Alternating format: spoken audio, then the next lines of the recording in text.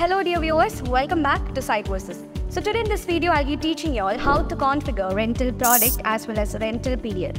As you all know, rental product and rental period both are inevitable part of this rental orders. So in order to create a rental order, we need these products as well as periods. So we are configuring it separately, that is as a discrete window, and then we are using it inside a rental order. So I'm not confusing you guys. Let's move on to the video and see how to configure rental product as well as rental period. So now let's see how to configure rental products as well as rental periods and how to use it inside a rental order. So for that, first let's open the rental module, and here you have the product section. Now under the products, you can see all the rental products because it's by default in a filter called can be rented. So I'll show you how to create a new rental product. The only thing which you have to do, that is only thing which makes this product a rental product, is that this checkbox. Okay, here you have an option called can be rented. So once you check it, what happens is that the product which you are creating will become a rental product. So I'll create a product called car and I'm starting it. And all other things such as the general information, the attributes and variants, sales, inventory accounting, and all is very similar to the ones which we've seen in the other product creation. There's a new tab which is called rental prices. Open that, and here is the place where you configure the price of the rental product. So here you can see the reservations. That is, once you take an extra hour, you have to pay this much and how much an extra day charges. Okay, so that's seen here. Then you have the security time. So you have to specify how many hours before or before orders, the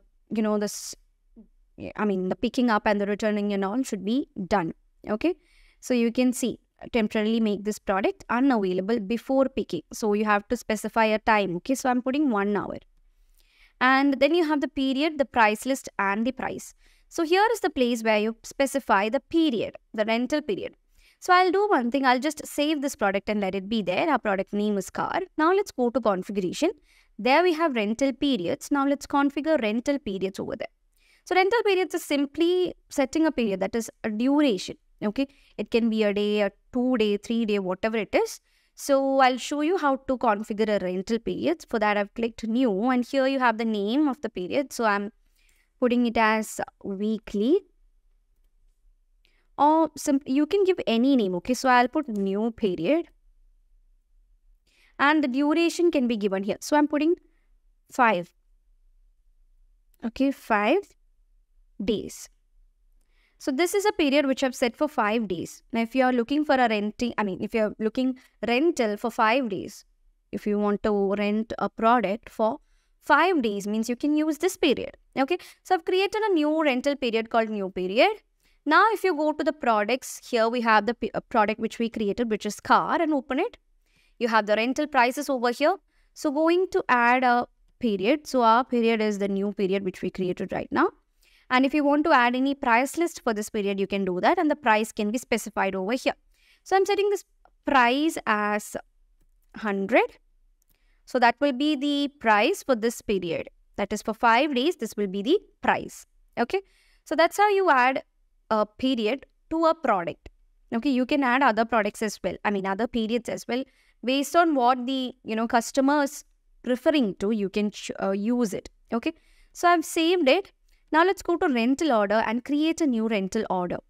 Okay, so let the customer be wood corner, and here I'm adding the product. So which product are we going to add? Car. Okay, this is the product which we created right now. And here you can see the rental time. Okay, so the car rental, the description and all is given, the quantity is given, all those things are given there. Okay, now here you can choose the rental period.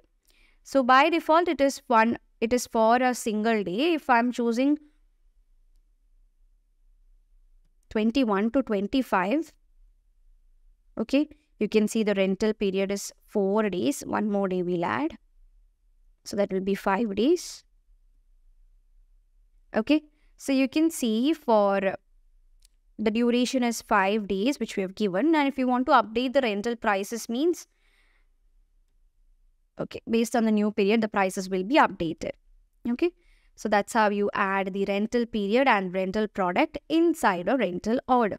Okay, so we've seen how to configure a rental product, how to configure a rental period, and how to implement it inside a rental order. So that's how you configure the rental products and rental periods. I hope it's clear for you guys. Thank you so much for watching. See you in the next video.